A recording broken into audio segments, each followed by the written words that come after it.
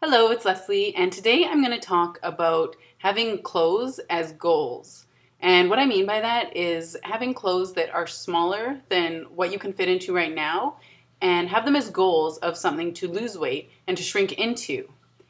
Now, this could be something that you see and you really want, but it might not fit then or might not look good at the shape you're in, but you love it and you want it, and if you buy it, then it'll be like your goal and something to look forward to wearing. Or it could also be if there's something that you don't fit in anymore, but it's still good, you can keep it, and then it'll be like exciting when you get to that point again.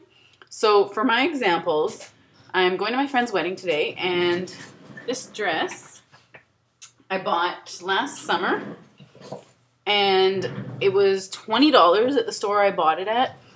And when I got it, I hadn't had my breast reduction yet, so it was too big. Like, I mean, it's still pretty tight, but I was busting out of it all over. So I got it knowing I was going to get a reduction and that one day it would fit. So it was kind of my incentive to, get in shape and get the reduction. And it's exciting because now I'm wearing it. It could still, in all honesty, it's very fitted. So I could probably lose 30 more pounds and it'll still fit. And I got it for $20. So I couldn't resist. When I saw this thing, even though it didn't fit and I couldn't wear it at the time, I couldn't resist because worst case scenario, let's say I didn't end up liking it after my reduction, it was 20 bucks and I do still love it. So I got it and I'm really, really glad. The other thing is a pair of jeans that I have. And these are basically, they look huge, right? But they're actually, they almost look like they would fit, but they don't. And these are the jeans that I'm wearing currently. So I'll try to show the difference. You can see, like if I put, they are still definitely smaller than the ones I'm currently wearing. And I actually got these when I was in, I think, the 9th grade, and I got them on Boxing Day, and they were still a little snug. So the plan, that like 10 years ago was I'm going to lose some more weight and fit into these. Well, that never happened. So I have never actually worn these pants. So for me, when the day comes when these fit me, I'm going to be so excited. And I don't even care that they're like faded denim and if they're out of style. I don't even care. I will wear them because I will feel good and I will be excited. And it's going to be a great moment. And even these jeans that I'm wearing now, those ones I had gained weight and didn't fit anymore, and then I shrunk back into them. And it was really exciting when I got to that point because I'm thinking like, oh, now I'm the size I was, 2 years ago. And it's really rewarding to be able to shrink back into old things that you weren't wearing because they didn't fit. The other thing I wanted to say is that when you do lose weight, it's really important that you don't hang on to the clothes that are too big. I mean, unless it's like a shirt you want to paint in one day or, something that's really, really casual. But generally, I don't even keep that stuff because it's, okay, I think it was in Dr. Phil's book, I listened to the audio version, but he said that you should never keep the clothes that you like lose weight and don't fit anymore because they're too big. Because if you're keeping those clothes just in case you gain weight again, then you're already planning to fail. So then why are you even trying if you already think, oh, I may as well keep them because I'm going to gain weight again?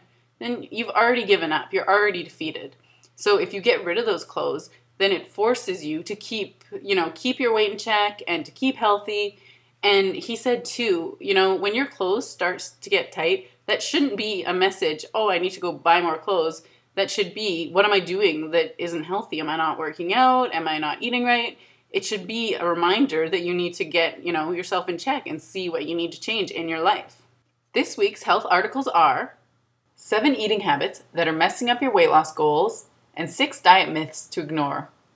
So check out the links below, and for this week's lovely lyrics, I chose the song Dig In by Lenny Kravitz, and I like this one because it talks about, once you really get into it and dig in, you're going to find, you're just going to see the other side and you're going to have a good time. And that's kind of how I feel with fitting into clothes because, once you really get into it, you start to see the results and you get to enjoy the results and wear the things you want to wear that you couldn't wear. And it's little rewards. I mean, it may seem like nothing, a $20 dress or a pair of jeans from like 10 years ago. But it is exciting because it's like achieving a goal and it's getting a little reward.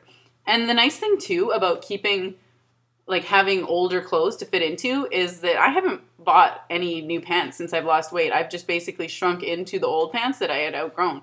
So that's been really nice for saving money too. And at this point I refuse to buy new pants until I get to where I want, because I figure there's no point if they're not going to fit me for long anyway. So that's it for this week. I just wanted to mention one more thing. I don't know if you can tell, but my hair is actually quite a bit thicker, and I'm wearing extensions that I got from Avon for $34 because I thought it would be fun and make my hair a little more full and fancy for my friend's wedding. So that's it for this week. Have an awesome week. And I have been sick for the last few weeks, but I'm going back to kickboxing this week, and I am really looking forward to burning off some calories because I'm going to need to after the wedding dinner buffet tonight. Anyway, have a great week. God bless.